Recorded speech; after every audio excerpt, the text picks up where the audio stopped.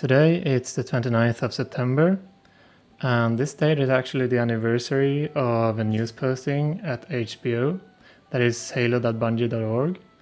And this posting is about a flash film I made back in 2002, so that's 13 years ago. And this flash film is actually just a showcase of the different render modes of Master Chief in Halo 2.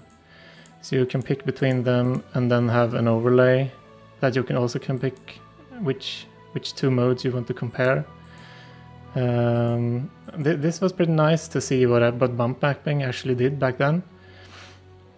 And I've recreated this now in a more modern fashion, and I figured I would show you what I've done. So first I'll show you what I'm using. I have an Oculus Rift EK2 and a Razer Hydra. So the capture feed will be slightly laggy because I'm still running Windows 7 and window capture with Windows 7 is kind of crappy. What I'm seeing now is in full 3D.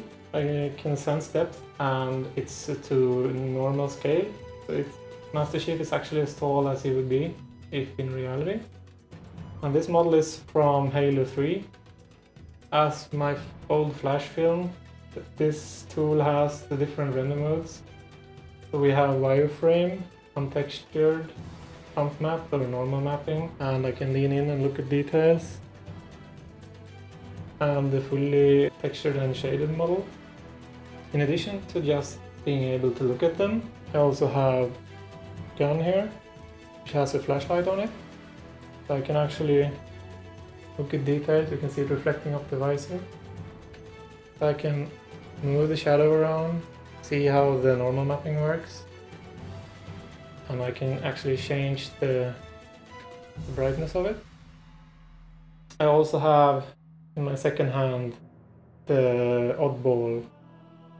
Doesn't do much, but it has very fine texturing. As like some extra models, I have a machine gun turret, I have a flood carrier, and here we have a sentinel. You can kind of go in here and look at the detail. We go over here, we have a grunt. It's kind of creepy eyes, I have to say. I expected grunts to be much smaller when they're true to scale.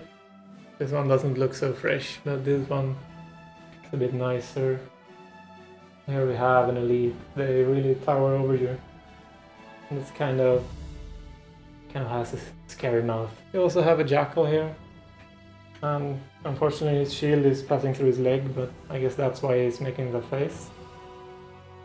In addition to having these extra models, I also have a different weapon. So this is the gravity hammer. It's kind of huge. Now it doesn't feel like it has any weight, so that's kind of weird. But and in this hand I can swap out the oddball to the salt bomb. It actually shines off of object. Final thing I have that you can fire confetti with your gun. Randomize its color and everything.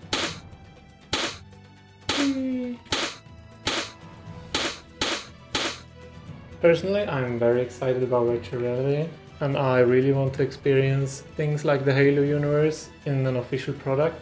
Perhaps not an entire game, but maybe just something like this, a model viewer.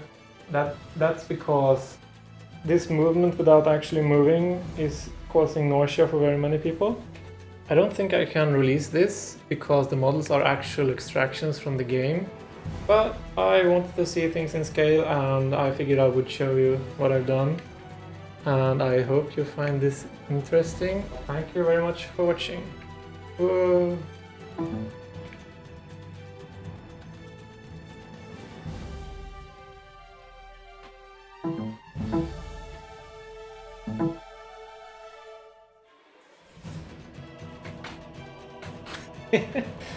Oh, it died.